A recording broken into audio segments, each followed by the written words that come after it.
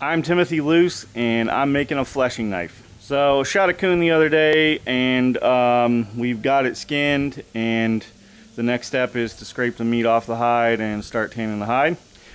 So I decided to make a fleshing knife, something I wanted to do for a while. Here's what I've got sketched up.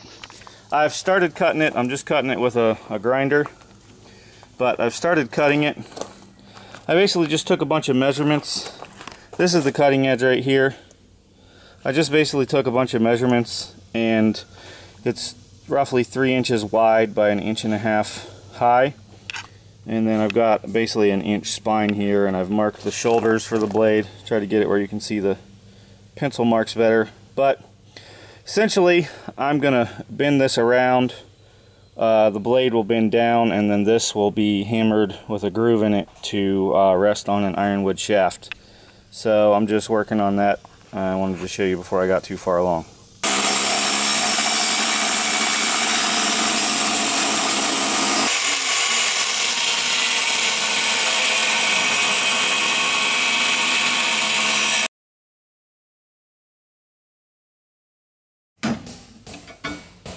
Way to go! Way to go, kid! Yay! Alright, this little weirdo right here is peeling off the bark of our ironwood handle.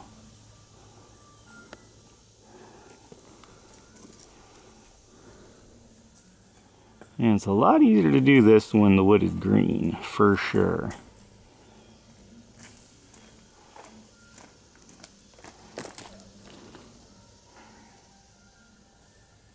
Way to go, Cheeseball.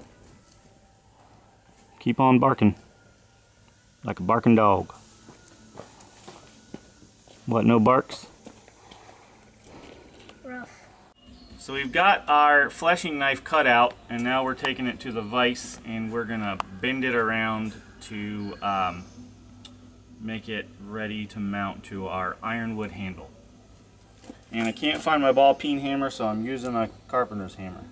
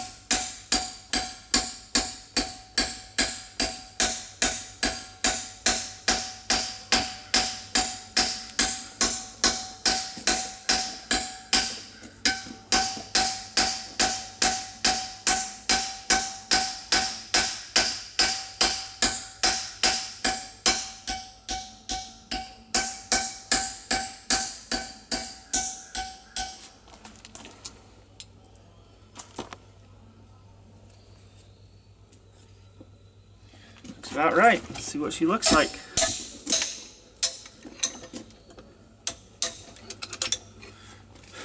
Ta-da! Our fleshing knife. Looks like a hoe, doesn't it? I was just about to say that. Don't steal my words. Sorry. So, what I did was I kept a hard right angle edge here and a round edge here, and these are just kind of tapered edges.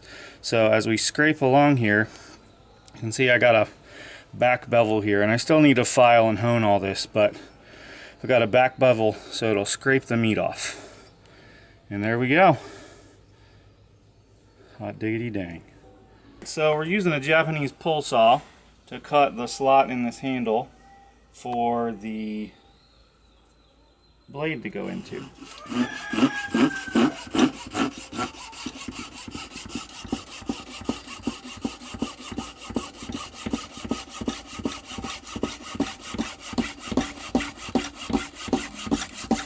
So I've chiseled out the handle from the slot cuts I made, and gonna stick this puppy in there.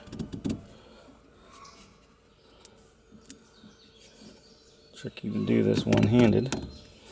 But essentially, that's what we end up with. Now, I rushed this. I split that because I was in a hurry to cut that with a chisel. But anyhow, if I was doing this right, I'm just kind of in a hurry. I wanted to get the blade right and then just cobble the handle together. If I was doing this right, I would be wrapping this with sinew from a deer or something that's been dried and then broken apart and then wetted, wrapped around it, and it shrinks down really, really tight. But what I'm just going to do is drill a couple holes through here, stick a couple metal pins through it, and then wrap it with whatever string I happen to have around. Should get me through this hide anyway. So I've drilled it and set a couple nails, and now I'm just going to smooth down the handle.